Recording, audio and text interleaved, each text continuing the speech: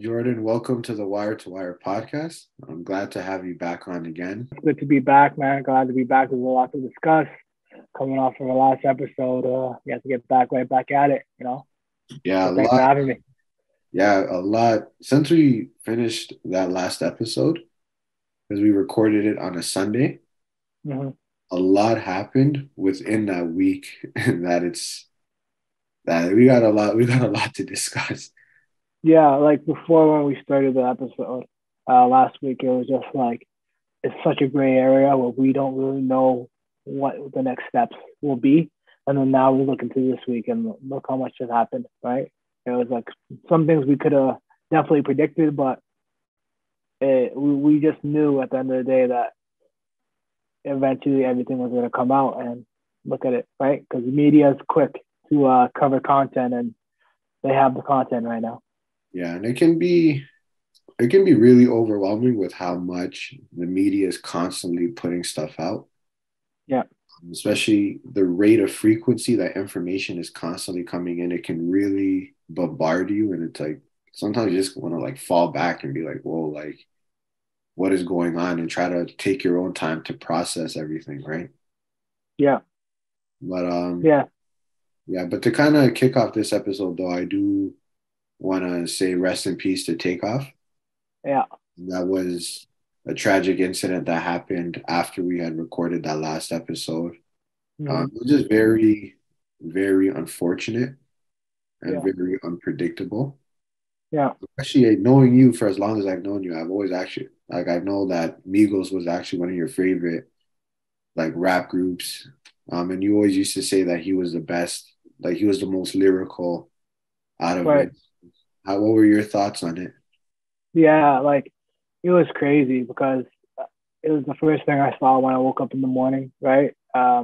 Just waking up and then getting ready for work and then checking my phone and then seeing all the TMZs. And sometimes you hope that it's rumors, right? Because it almost was quite unbelievable to think that someone that the Migos essentially have been going through so much in recent times, right? They're going through their splits or their unofficial split of Offset leaving the group, and then you see Quavo and Takeoff transition to have their partnership in being Uncle and Few, right? Being Quavo being the uncle and Takeoff being the cousin in the group. Um, it's it's just unfortunate because Takeoff was the one Migo that was always behind the scenes, the quiet one, right? You would see Quavo and Offset be the ones that were more at the forefront of the group. And then you finally see Takeoff finally find his voice uh, and his personality, and we finally got a chance to understand who Takeoff was, right? Right behind the music, right? Like I remember watching him on Drink Champs. And you saw a lot of his personality. He was a very funny guy. He's a creative guy. Like he's very knowledgeable as well. So at an opportunity at a time when he was really getting a chance to find his footing, his voice, and almost be a face on his own and not be behind a group, and him to have to deliver a album with Quavo where he outshined Quavo and he was like the star, and for him to be taken from us, it's just unfortunate, right? Because it was just at a time where he was finally getting his footing into stardom as not so much an independent, but an individual that you could speak on, right? You'll say Takeoff rather than referencing the Migos. It's unfortunate that we're losing such um, prolific people in the hip hop community, and I don't know where or how we can change from here, and or how we can find a way to improve upon this as a community and as a culture in hip hop. But it's just sad to see that it's not just once a year. It's happening every few months where we're losing people that are just so prolific and so like well known. Like now Migos are no more. Sad to say, right? But we're such a prolific group, one of the best rap groups of all time, you could say, right? It's you would have never thought it would go out like they break up, and then now, a few months later, we're losing Amigo, right? Yeah, that's a good perspective, and I think you kind of said something important about the fact that they're all related. Yeah. A lot of times, like especially like within family, I find like those disagreements are the most contentious Yeah. because there's a lot of emotions that are invested into those relationships, and rightfully so. Like that's family, right? So Mm-hmm. everything they say or do, you're gonna take it harder, than what it actually is, and if anyone else was doing it because of how much emotions and love are involved in those relationships, right? Mm-hmm. And it just shows that like, life is really a short thing because Yeah. it seemed like they didn't really get along that well. Like there was some tension that was there for whatever reason. Mm-hmm. So then now it's like the relationship may not have been what it used to be, or it wasn't as strong as it could have been. And then now for something like that to happen, it's like it gets left that way, Yeah. right? So there's Eh, no reconciling, there's no mm-hmm. making things right if there was any wrongs that were done. It's just Yeah. that book is closed in a sense. And I think that adds another layer to it, like you were saying. Yeah. And I just feel like life is so ironic because maybe I feel like the beef was between Quavo and Offset being two of the alphas in the group. And for them to be the ones to cause the breakup, whatever the case may be, I'm not sure the details. It's never really been released.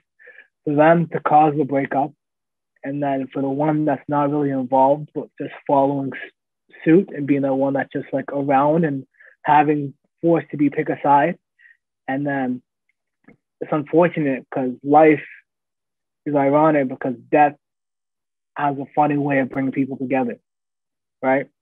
And for them now to lose Takeoff and him to be dead, rest in peace, it's now it's forced Offset and Quavo to come together because they're gonna have to come together. They're gonna have to talk. They're gonna have to get over this situation. They're gonna have to put their beef or whatever disagreements they have aside, knowing that they need each other, right? In these trying times, right? And it's just gonna be.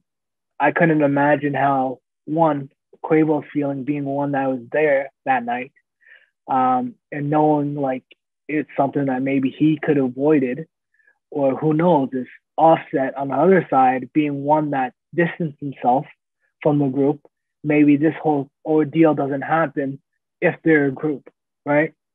Maybe Offset's that person that like pulls them away from that situation or causes them not to be in that predicament, right?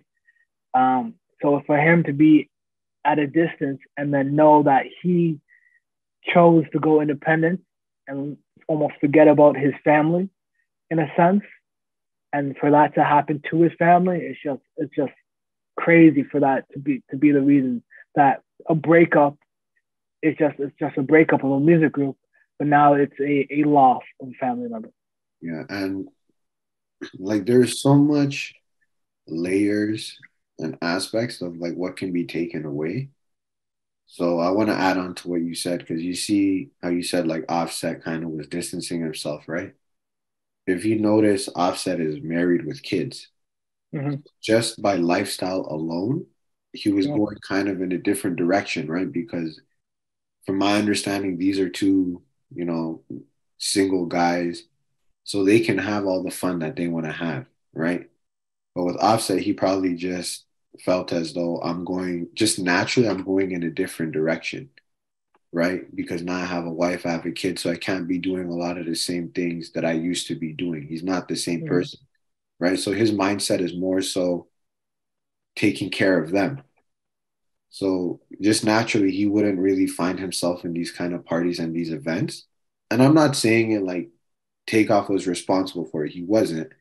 I'm just Mm-hmm. kind of more so saying it like your vibe changes, the things that you're interested in doing changes, the spaces you like to be in, all of that changes, right? Mm-hmm. Like, when you're single and you're young, your homie texts you, yo, you want to hit up the club tonight? Without a second thought, you're gonna say, yeah, let's go.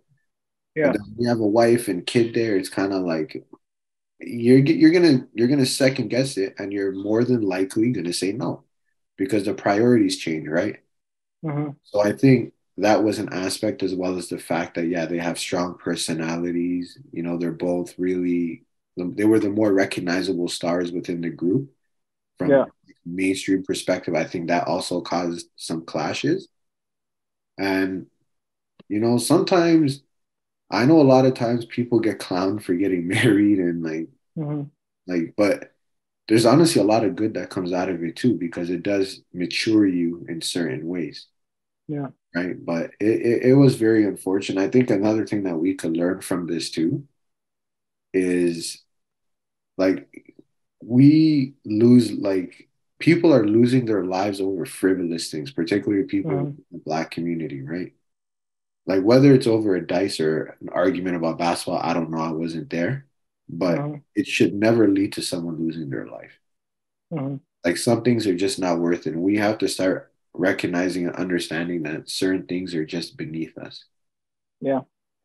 And it's unfortunate because in the hip hop culture, right, there, and what I think a problem is within the hip hop culture is you're forced to take on a character, right? You're forced to act in a manner that matches what you talk about, what you rap about, and you need to be inspired by setting, right?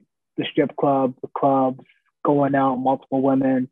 Like it comes with being a rapper, being an artist, being involved in hip hop is the environment. Like you can't. It's hard for one to shift their life and settle down, right, and live that the norms of society as a normal human being or a normal man, and then try to be a rapper, right? Because then now it's not as believable, right? They see you at the club, they see you like doing diets, they see you pushing weight or whatever the case may be. It's like, oh wow, he really like he's really about what he raps about, right? And it's the ego thing, right? You have to fulfill an ego to match the character, right? And then that is leading to the downfall of a lot of artists in hip hop, right?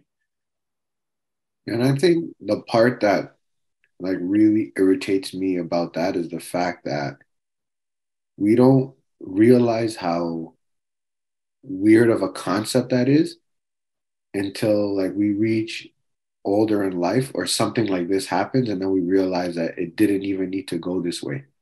Mm-hmm. Like when I think about a guy like Jay-Z and how he evolved, right? Like if you look at Yeah. him now, now he's a family guy. Like, Mm-hmm. right, you don't see him at when you see him at parties, you see him at more like upper echelon parties, right? Yeah. You Yeah. don't really see him hanging out at just like your casual club anymore, right? Mm-hmm.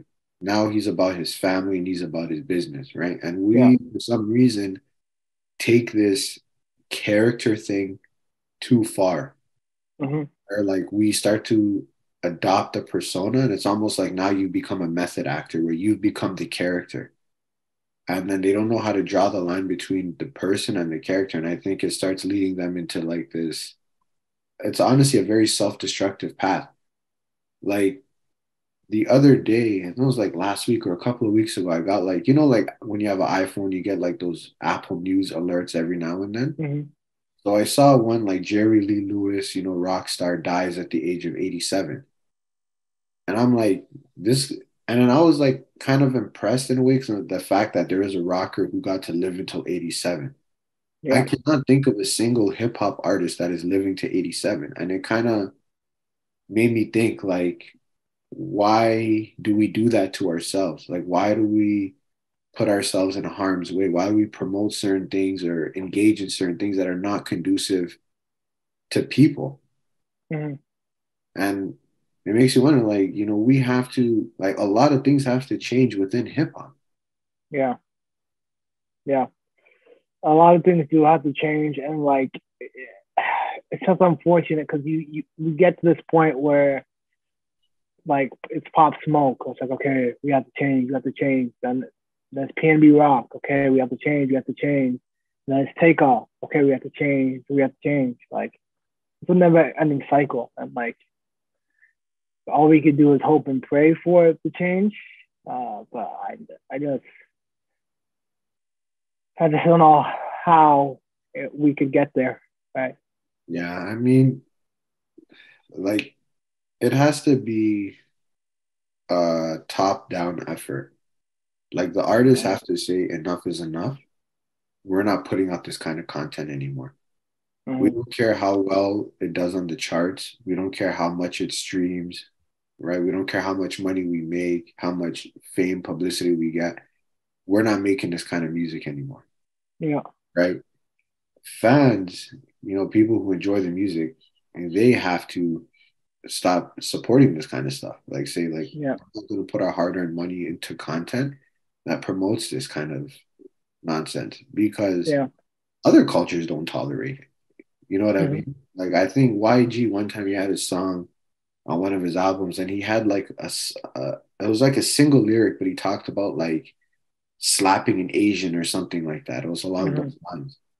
Mm-hmm. And literally, the Asian community said, "No, this is inappropriate. This promotes violence against our people. We don't support this. We don't condone this." And then I think they ended up taking out that lyric from the song. They removed Mm-hmm. it from like airplay rotation and all that. So as a community, they stood up and said, enough is enough, right? Yeah. That one line was a line too far. So Mm-hmm. there has to be that similar level of, I think, accountability. Yeah. Now the audience within, the Black community has to say enough is enough. Well, it's funny that you bring up the fans, and I think the fans hold a lot of weight in the culture. And it's ironic because, like, I know we're going to talk about Drake's album later on, but for Drake to put out an album like Honestly Nevermind of his previous album, and then a lot of the fans be upset on social media because they want that rapper Drake, they want Drake talking his shit, they want Drake just being in that like bad energy type Drake, right? As soon as he's in like a dance, happier, like love, sad type of realm, it's like, oh no, this Drake, this is not it, this ain't it, blah blah blah blah blah. But like, why does he has to be constrained to now focusing on rapping and talking about this artist or that artist or this and that person, talking about this woman or that woman? Like the fans are the reason why artist has to shift or continue to talk about what they talk about because this is what they love. Like they always talk about they want the old Drake, they want the old this, they want the old, they want the project to be like the old Young Jeezy, the old whatever it may be, right? It's the fans control a lot of that weight, right? And it's I think fans have to change their mindset to just be more open to the art in itself and not so much the content, right? But the content is the content, and people feed into content so much that it creates these narratives, and these narratives create beefs, and these narratives create arguments, and you don't know who's going to be in what place and who said what to who, right? And then this is what leads to what the hip hop community is today, right?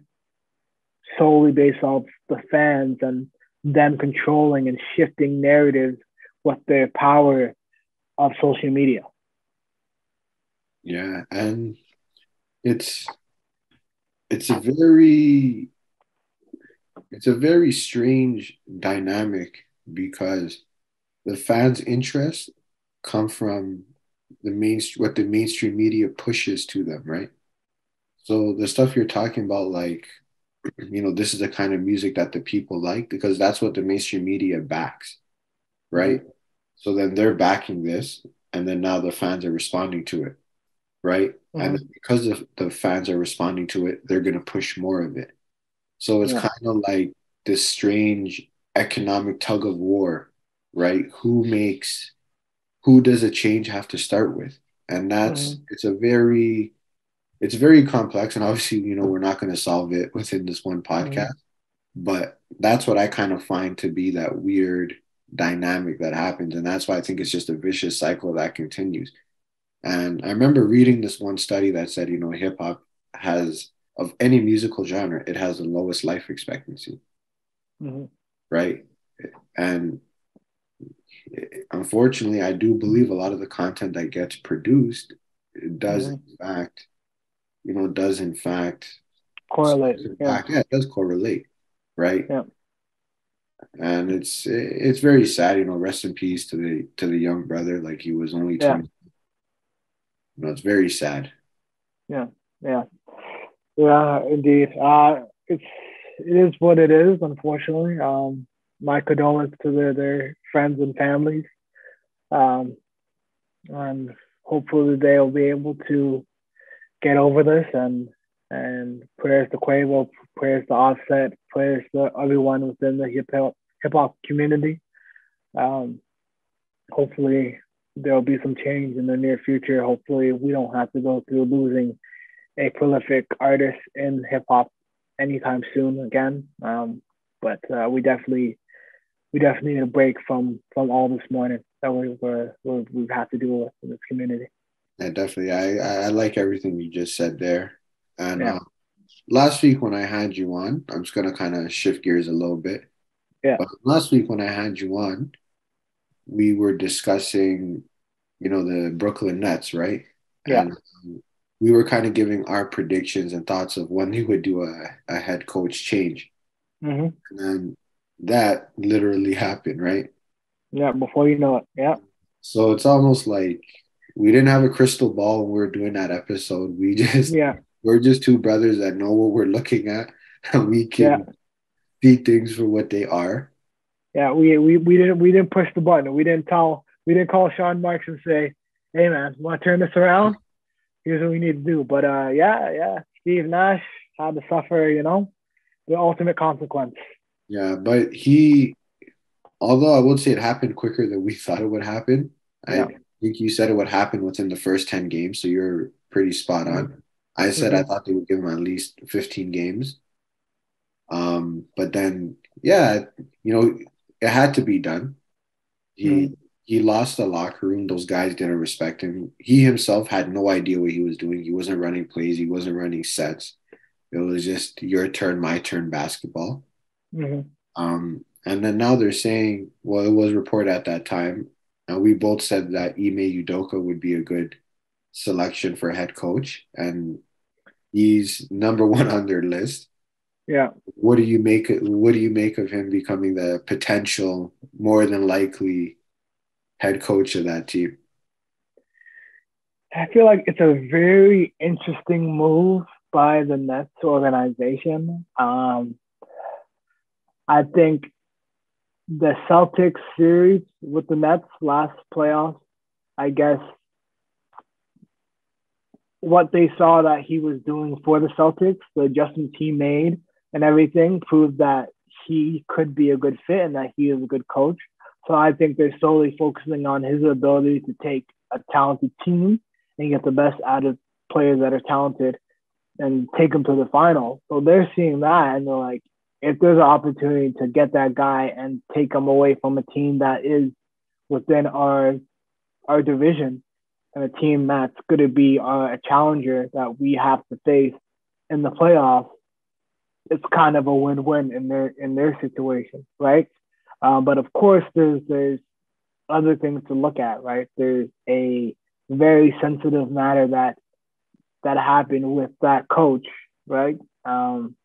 It's ironic, right? Like for them to be one to take on a a coach that has matters that are deemed negative in society, and then take that on, and then I know we're going to speak on it a bit too, and then go back and suspend one of your players for again something that's deemed not right in society. It's quite ironic because it's like when it benefits you, it's okay, but when it benefits someone else, not okay.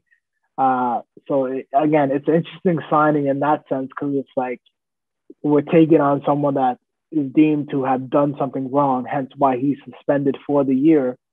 But another player on your team that is doing something wrong in society as well, or getting promoted as such that he's doing something wrong in society, you're not so much in support of him, right? So I see it as interesting in that standpoint.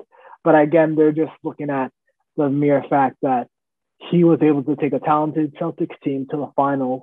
He made the adjustments to beat a Brooklyn team with a talented Brooklyn team. And now what is his ability going to be having someone like Kevin Durant and Joe Harris, Steph Curry, Kyrie Irving, we'll see, and other players on that team, right? So it'll be interesting. I know it's not finalized yet, but we'll see if it gets finalized because there is a lot of things going on right now that they're dealing with the Brooklyn Nets. So I don't see how it gets finalized anytime soon. Maybe it does. I was kind of confused about the suspension. Like, I guess it was a team suspension, a Boston Celtics suspension, and not so much an NBA suspension that was handed down to Ime Udoka. So, again, I guess whenever he's available to sign officially, I guess he gets that coaching, right? Yeah, and it seems that the Celtics are willing to part ways with him. Yeah. But yeah, you know, now that you mention that, I do find it to be a little bit strange in this regards, right?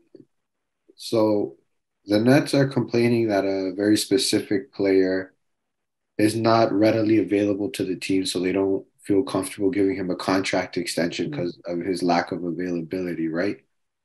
But then, you know, a situation happened in regards to said player, and then they were now suspended for 5 games, right? So it's like the team is hindering the player's availability, right?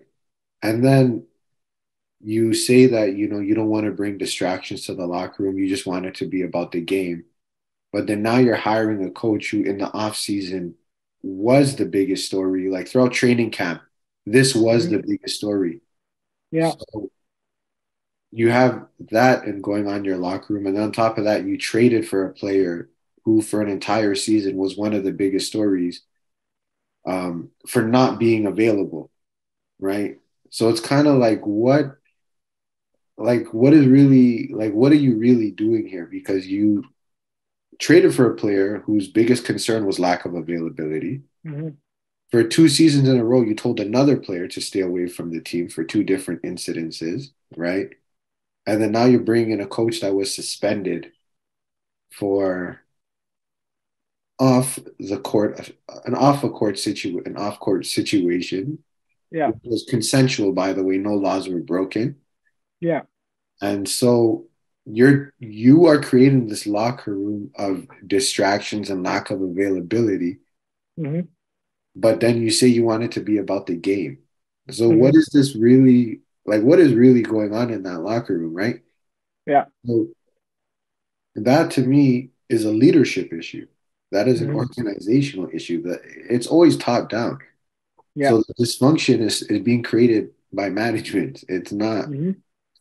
like Yeah, I mean, you take on Durant, he's one thing, and Durant is going to create a direction being a top 5 player and being a unique individual in his way he goes about operating his life. And then you have Kyrie, you have another distraction. So you can tell that there is no direction from leadership. They're just doing things just to do things because it seems like the right thing to do, but it's not leading to success, clearly, right?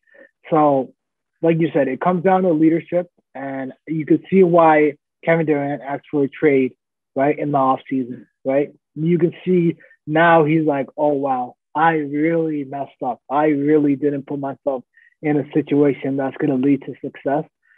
And he's really seeing it first and foremost, right? And I don't know how he gets out of this situation, really and truly, because they're not going to trade him. He's under contract.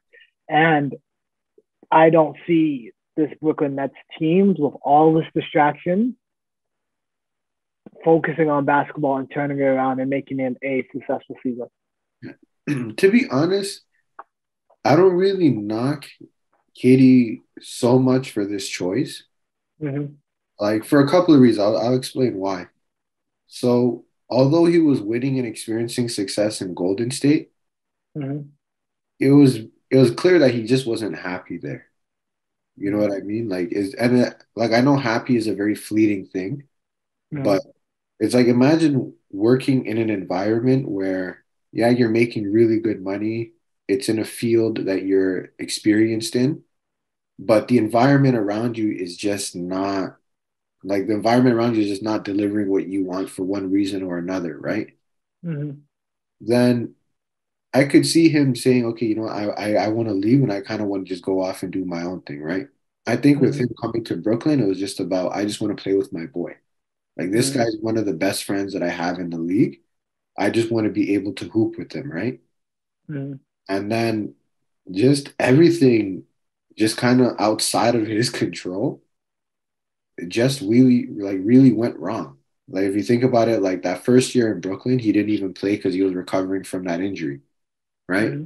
And Kyrie was actually available, shouldering the load on that team, right? And then the season after they trade for Harden, right? Or it's kind of a blur, but there was that. What season was it, or what playoff series was it, where they were in the second round and then Giannis stepped on Kyrie's foot? Was that the 2021 playoffs? It was Giannis stepped on Kyrie's foot, and then Yeah, Kyrie was out, Kyrie got ended up hurt. getting injured. Yeah, Yeah, and that was then 2021. that was, I think that was their first year altogether, right? Yeah, so that okay, so that was okay, so that was his second year in his tenure In with Brooklyn. Brooklyn, but their Yeah, first full season together was him, Kyrie, and Harden. yeah. But I think Harden was injured that series, if I'm not Injured with the mistaken. hamstring. Yeah, Yeah, yeah. okay, And then so Kyrie got hurt and he was out, and then Harden tried to come back, and then he couldn't because of the hamstring was just too much, and then it ended up being KD by himself, and here we are again, yeah, KD by himself. so it's like there's just a lot of things that were happening outside of his control that just didn't make his tenure be as successful as possible, right? So would he have had more basketball success staying in Golden State? Yes, I do believe that he would have, right? Mm-hmm. For one reason or another, and maybe one day there'll be a documentary about this, he just wasn't happy or comfortable in that environment, right? Mm-hmm. You look at the stuff that's going on with Draymond Green and Jordan Poole, maybe that's just not the kind of culture that he wanted to be in, right? Mm-hmm. Where he thought there wasn't enough accountability. I don't know. But for whatever reason, it wasn't conducive for him. He wanted out. That's his prerogative, right? Whether or not he will regret it, he probably will. But I don't think he should be hard on himself because there's so much stuff happening outside of his control. Yeah, yeah. And it seems like year after year, if it's not one thing, it's the next. And you would think that you'd come into this season, and a huge question mark was Kyrie Irving, right? And his availability. And will he be able to play a full season without any distractions? And hey, I thought we were going to the season. Well, yes, he might do some Kyrie things, but will it elevate to a point where he's getting suspended and get to the point where we find ourselves today, where he's now getting suspended for a few games, and now he's losing endorsement deals, and now it's the cameras and all the attention and the distraction of Kyrie Irving is the distraction of Kyrie Irving.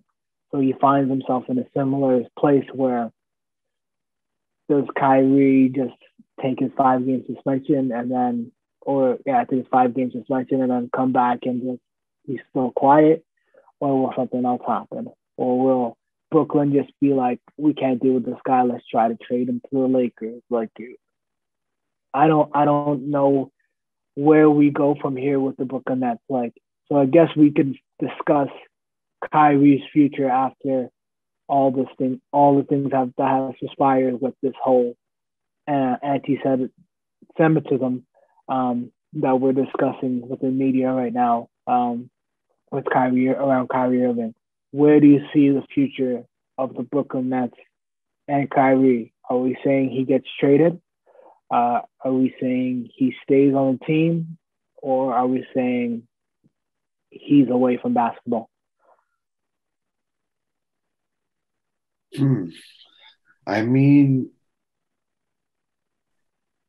I think he will finish out the season Mm-hmm. in a Brooklyn uniform. Yeah. I just don't see the trade market. I just don't see the trade market being.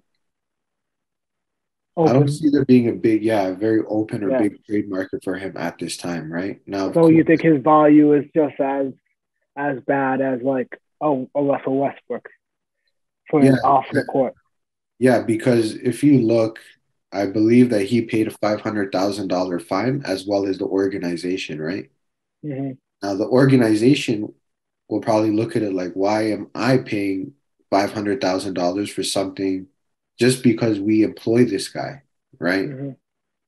So they're probably, so a lot of teams might look at it and say, that's just not something that we need right now. Mm-hmm. So I don't see it being a very open trade market for him. So I think he finishes out the season in Brooklyn. Mm-hmm.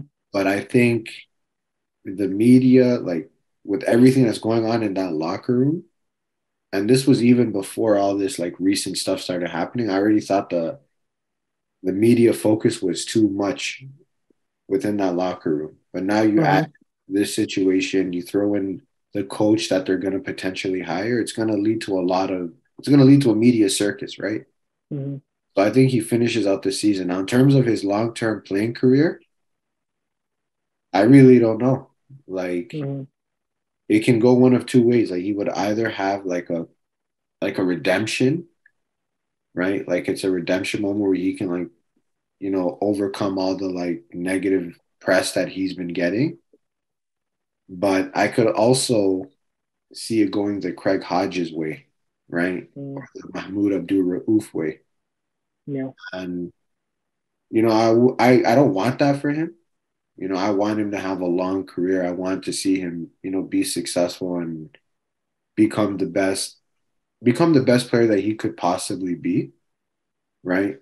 While also having peace within his own personal life. But with everything that's going on, I just don't see how that's happening. Like, and then the fact that Shannon Sharp is coming out saying that you're going to end up like Craig Hodges, that to me is kind of like you're signaling the alarm that that's where that might be what Yeah. the temperature of the room is. You know what I mean? Yeah. Yeah. Because you gotta look at Shannon Sharp and know that he's very involved.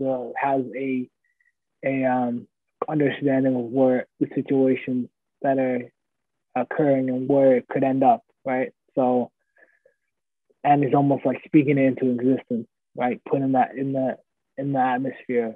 So again, it's going to be something that we will have to continue to watch and see what will happen. But do you think this will affect Brooklyn enough to make them a playoff team or not make them a playoff team? Do you think this puts them at affects them enough to hinder their season enough, or do you think KD and his talents will be enough to carry them to a playoff spot and to keep them relevant enough to keep up with everyone else? I mean, I think they have enough to get to a playoff to get to the playoffs. Mm-hmm. I know they're having a slow start right now. I think they're what 3-6 Yeah. at the time of this recording. But Golden State is also 3-7. Do I believe that Mm-hmm. Golden State will continue to be a 12 seed team in the West? No. I don't. No. Right. So I do think that Brooklyn, all you need is just to kind of have one run, Mm-hmm. or you could win some games and then you're right back in the hunt, right? So I think ultimately, yeah, Brooklyn can get to the playoffs. But the thing is with the season and to a larger degree the playoffs is it's about the mentality of what the team is, right? Mm-hmm. So if this team is constantly battling the media and the media attention, that can really take its toll and drain you, right? So with all of that mental strain it puts on them, will they have enough to overcome and win a championship? Just the pressure alone of winning a championship is enough. Now you add in this, it's gonna be really tough. So right now, Mhm. I don't see them winning a championship, but making the playoffs, I see happening. Okay. Yeah. What about So yourself? yeah, I mean, we'll see. There's a lot of distractions. I think they will be a playoff team as well. But we'll see. I think Ben Simmons has to get much better. And I saw a report that Kevin Durant is frustrated at the situation with Ben Simmons because he is off to a very slow start. But it doesn't seem like there is any any signs of him improving or getting better or getting back to that old Ben. So that will be very alarming for them. Um, but I do want to see them as a fully healthy team in the future, but with the new coach as well. But there's a lot to tell from now. Yeah. It's very early, but we'll eventually find out. And I want to preface it, right? Because like I know there's a lot going on. We don't have to we're not going to be getting into all the stuff that's Mm-hmm. going on, all the commentary. We don't get caught up in the opinions. You and I we're chroniclers. Mm-hmm. We just discuss what's going on in the time that we're in, right? But you know, I understand the power that media has. We kind of talked about it last time with new media, old media, and that kind of stuff. But when I heard like the Craig Hodges comparison, or when I hear Shaq and Barkley call him an idiot, it's like you're doing too much at that point, right? And if you don't agree with what someone does, you have every right to not agree, right? If you say, I don't like the content he's putting out, I think he's using social media irresponsibly, that's beneath him to do all that. I have zero problems with anyone holding that opinion, right? It's just when you start calling someone names, like calling them an idiot, that's where it rubs me the wrong way, right? Because Mm-hmm. it's like it's becoming personal, and like as someone in the media who is meant to be an expert analysis reporting on the game, it's not the game is not being discussed anymore, right? So you don't have to agree with someone's conduct, and I understand that, right? People should be held accountable for their conduct, Mm-hmm. right? But when you call someone an idiot, like that to me kind of crosses it goes outside of the scope of media. So that's the part that rubs me the wrong way. Yeah. Yeah, I agree. I agree. Again, it's no longer the coverage of the sport; it's more so the coverage of people. And yeah, and that kind of goes back to what we said last time with the whole new media paradigm, right? And while we're on the topic of media and Brooklyn Nets, I think there's another layer to the conversation that we can kind of get into is when they announced that they wanted to hire this coach, Ime Udoka, Mm-hmm. um, Malika Andrews, for reasons that I'm going to explain in a moment, was very frustrated by this hiring. Mm-hmm. And it's like, okay, yes, the guy, he was in a consensual relationship, right? It more than likely was probably handled inappropriately, right? But at the end of the day, it was consensual. It Mm-hmm. happened, right? It was between him, lady that it was with, his fiance at the time, and that's it. It didn't need to be made public. It didn't need to become the story that it became. And then for her to be reacting the way that she is and for her to be talking the way that she is, tell me that there's something deeper going on than you just not than basketball. It's like you have a personal issue with this man getting a job. Like Mm-hmm. and I don't understand why you have so much animosity and animus towards this guy. Yeah. Again, um, we're at a time where black women are trying to support, or women in general. I don't know. We don't even need to say black women. Women are just supporting each other at the end of the day, regardless of the facts of the matter. Um, if it's something that degrades women in any shape or form, they're going to be in support of the woman and they're going to be anti men. Um, no matter what, like the facts or whatever, or even if it doesn't have to deal with her as an individual, they're going to stand on the ledge for that woman and scrutinize that man at the end of the day just to be in support of uplifting women, right? At the end of the day, and it's it's hard because it shouldn't be as much as you should uplift women. You should also uplift a black man, right? In society, right? It's not easy for him as an individual. It's not easy for what he's going through, and yes, he might have done something wrong in society sense, but or how it's shifted in the in media or the narrative of where it stands. Oh, no one knows the finer details of what actually happened, right? So at the end of the day, like you shouldn't have to move the goalposts when yes, you're uplifting or you're supporting women and their traumas and what they go through, but what about that black man and his traumas and what he has to go through, what hurdles he had to go through and get over. Um, and it's Boston, right? Boston's not a very like multicultural city, right?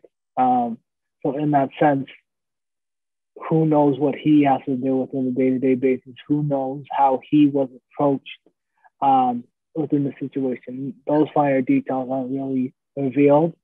So it's hard for Malika Andrews to just plant her flag on one side with not knowing the full details of the other side.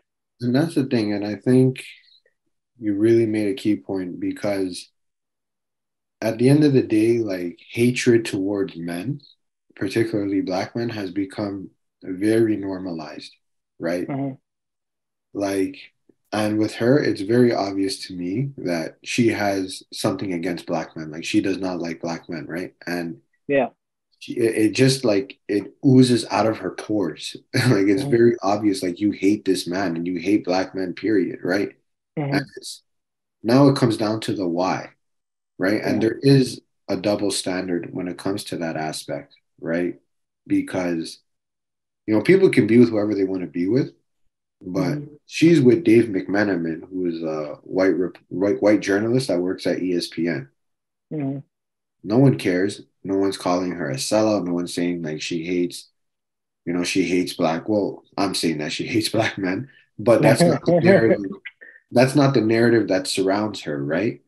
Yeah. But then when it's a black athlete or it's someone who's black who has a white wife or a wife that's of another different race that's not black, then it's like, oh, he hates black women, he's a sellout, he's this.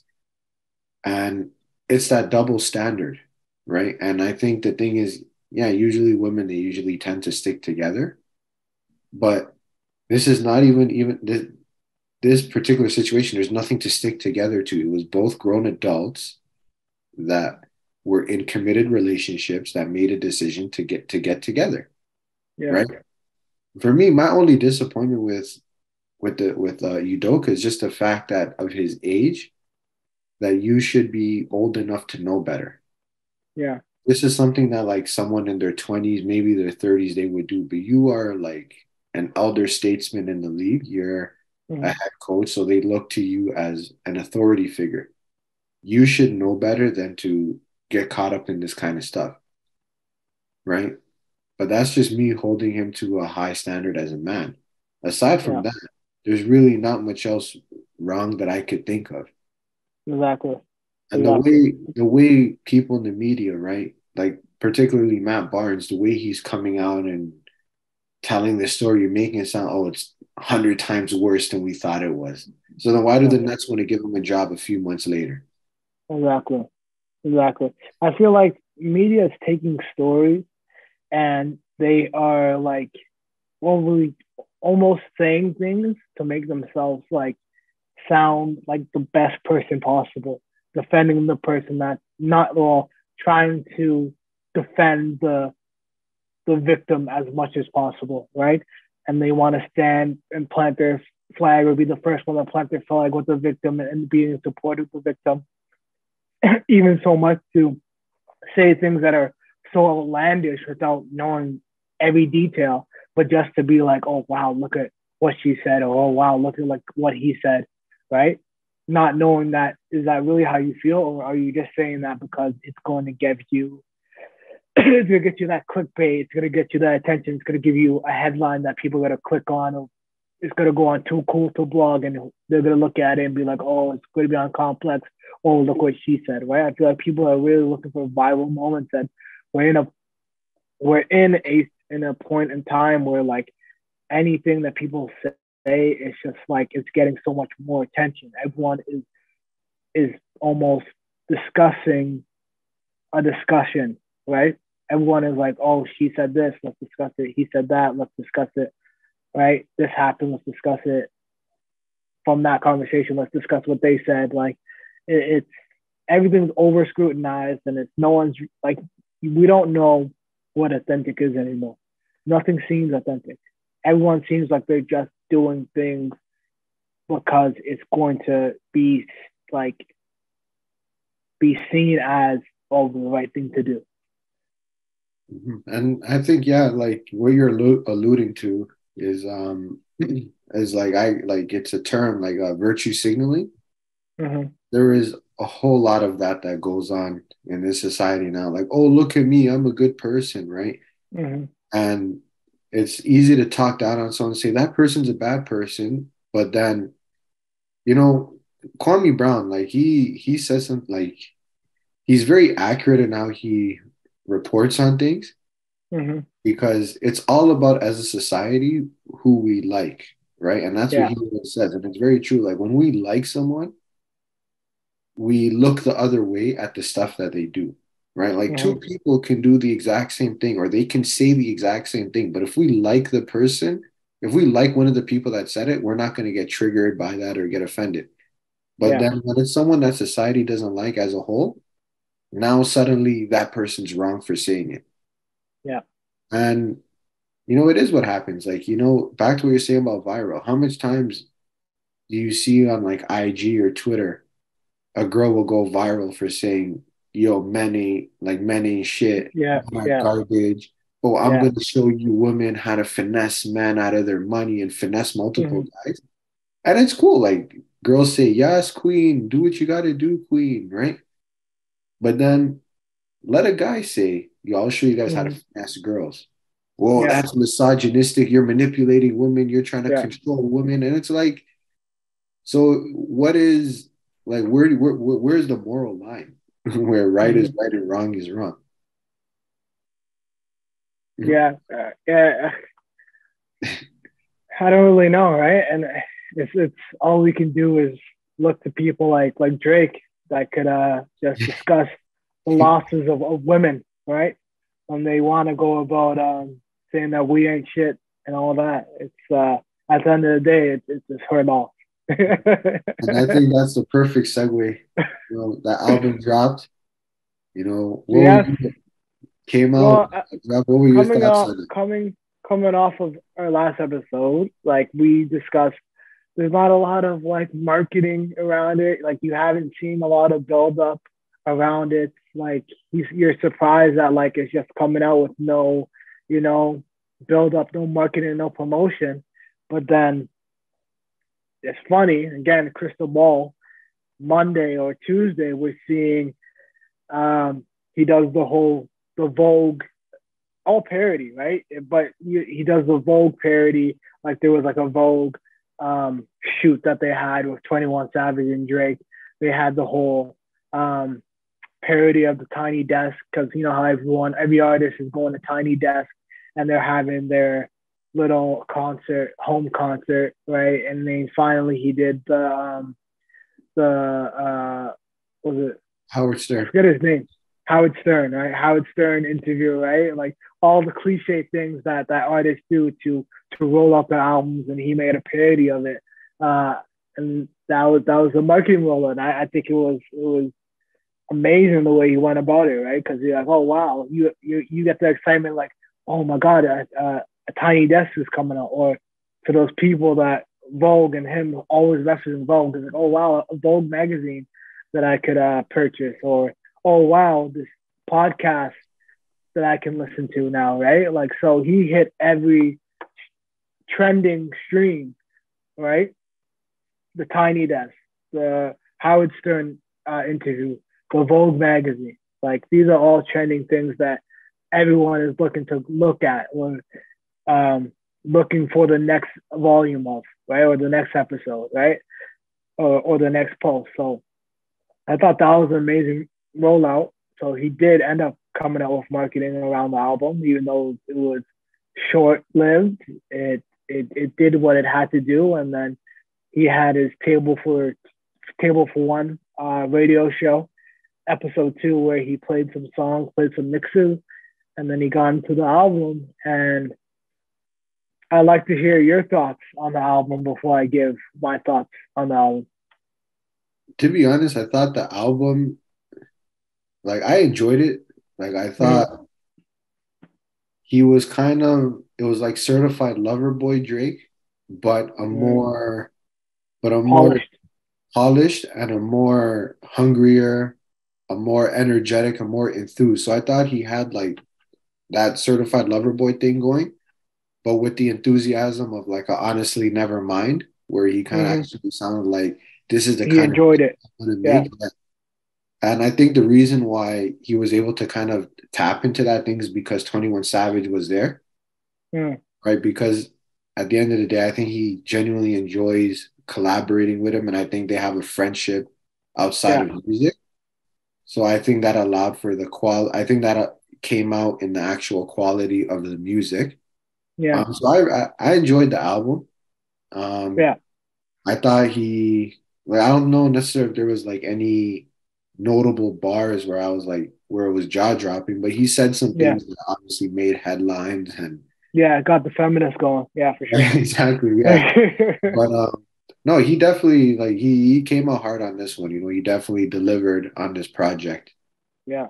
Yeah, so yeah, let me know what your thoughts were.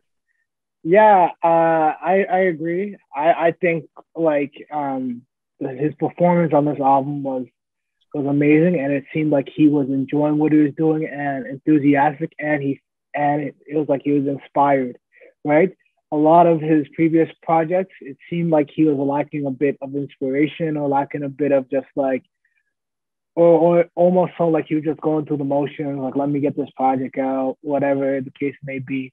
But I feel like him getting the opportunity to put out Honestly Nevermind, where he's just having fun and doing music that he wants to do, was almost like a relief for him. It's like, okay, whatever they say, like if they love it, if they hate it, this is what I wanted to do. This is what I wanted to put out, me as an artist.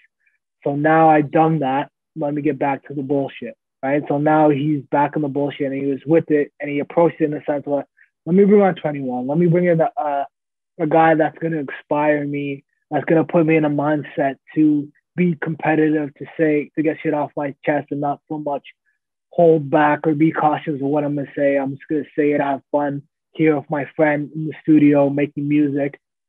Let's bring in Lil Yachty to do some ad libs and stuff like that.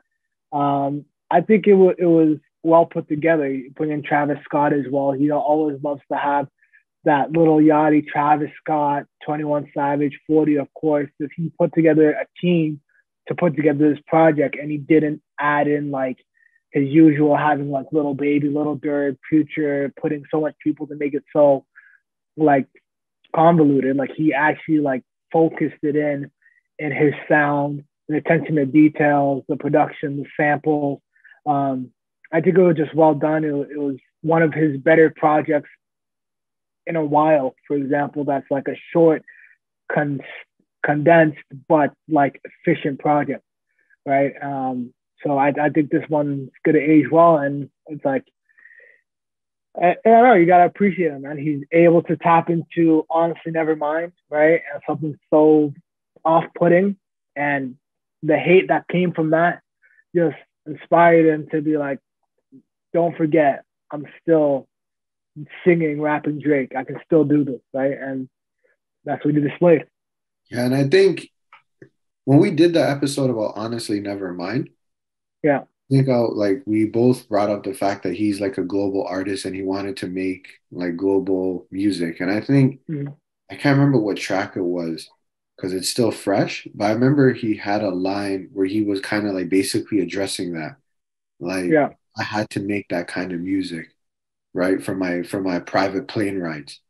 Yeah. So he's basically saying right then and there that yeah, I had to make music for my global audience, right?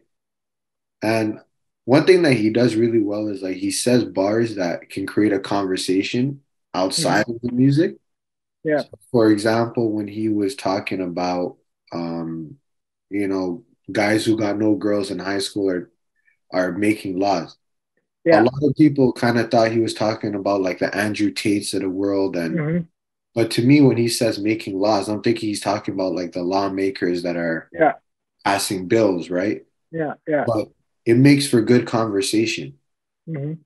right? And Mhm. then he had that line about, lying about getting shot, and everyone Yeah. immediately thought it's about Megan the Stallion. Yeah. Then before we started this video, you brought up a good point about girls getting shots, like, BBLs and stuff like that. Yeah. Yeah. Yeah.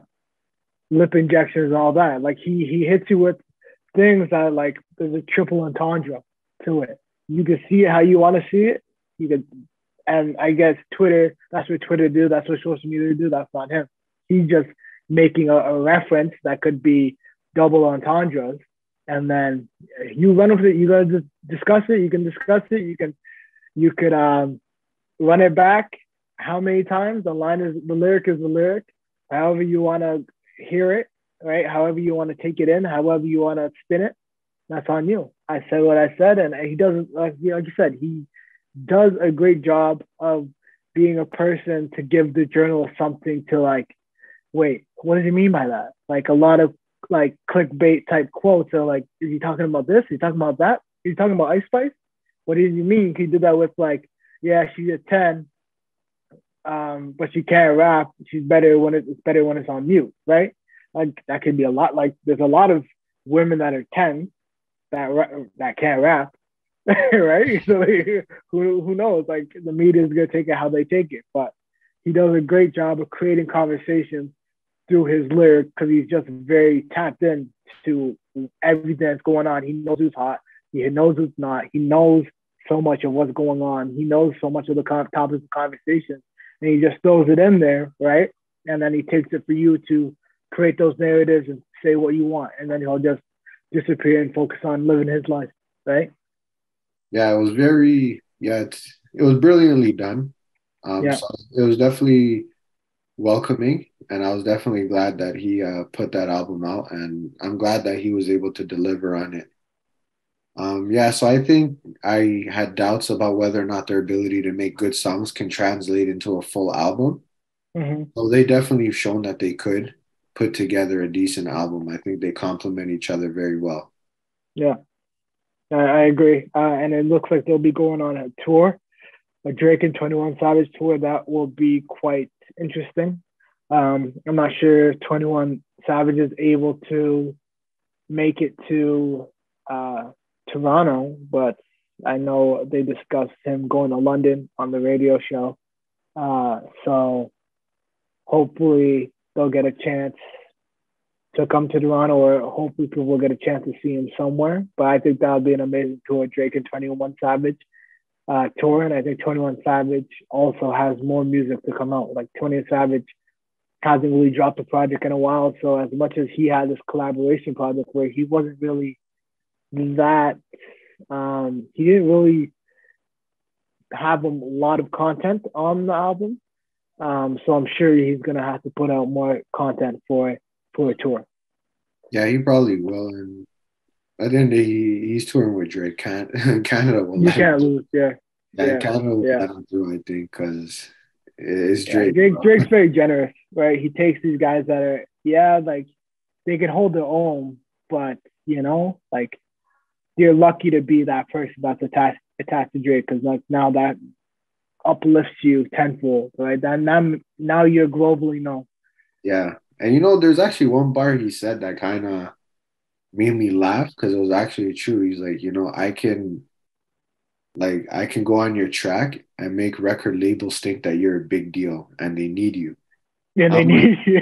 I'm like, that's actually true when you think about it, because how much Yeah, artists got opportunities and deals that they had no business getting just because they had that Drake cosign. yeah, Like, so it's crazy. Like, that's usually the thing. Like, the best jokes, the best bars are the ones that are rooted in truth. So I think that's, yeah. I'm like, okay, like And this he guy does he does a actually good right. job of that. Yeah, Yeah, he does a great job of that. So yeah, well, I'm looking forward to it. It's only been a day yeah, with the album, but it's one of his better projects for sure. yeah, much agreed. But Yeah, Jordan, this was a great conversation. I think, we had a long week. So it was kind of yeah, good for us to just kind of, come here, chop it up, and just kind of clear up these thoughts that were lingering in our head, bro, because a lot happened. 100%. Yeah, Now it feels like it's kind of been released, you know what I mean? yeah. It's good to have a chance to just talk about it and get it off your chest rather than just like all have it fester inside and you can't really just like share your thoughts or you're cautious of how you want to go about sharing your thoughts. But it's good to be able to just talk about it and talk it out, right?